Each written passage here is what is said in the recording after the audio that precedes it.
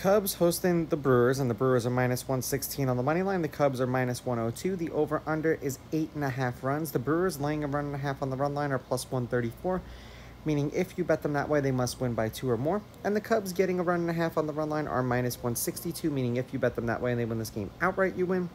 They lose by 1, you win. The weather is supposed to be 74 degrees, 6-mile-an-hour winds blowing in, and a 3% chance of rain. Myers pitched twice against the Cubs this year.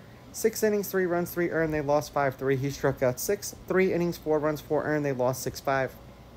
In Chicago, he struck out 2. Assad pitched once against the Brewers this year. 6 shutout innings. They won that game 5-0. He struck out 4.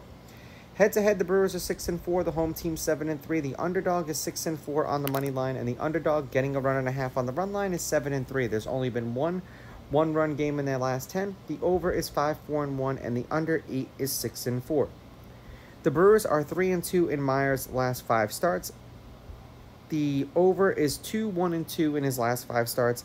6 innings pitched, 5.6 hits, 1.6 earned runs, 5.2 strikeouts, 1.2 walks, 0.4 home runs, 90.8 pitches per game, 14.6 pitches per inning.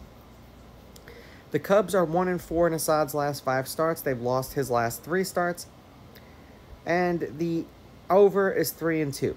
4 1/3 innings pitched, 6.2 hits, 3 earned runs, 3.6 strikeouts, 1.8 walks, 1.2 home runs. He's given up 2 home runs in his back-to-back starts, 81.6 pitches per game, and 18.7 pitches per inning. The Brewers are on a 3-game winning streak. They're 3-1 in their last 4. 11 runs, 12 runs, 12 runs, and then 15 runs.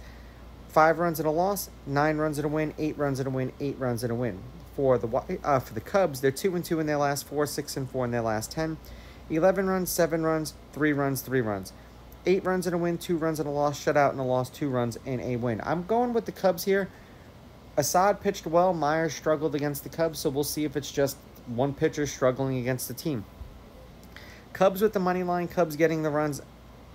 I'm going to go under. These are just my picks. If you disagree, please go with your gut, and please bet responsibly.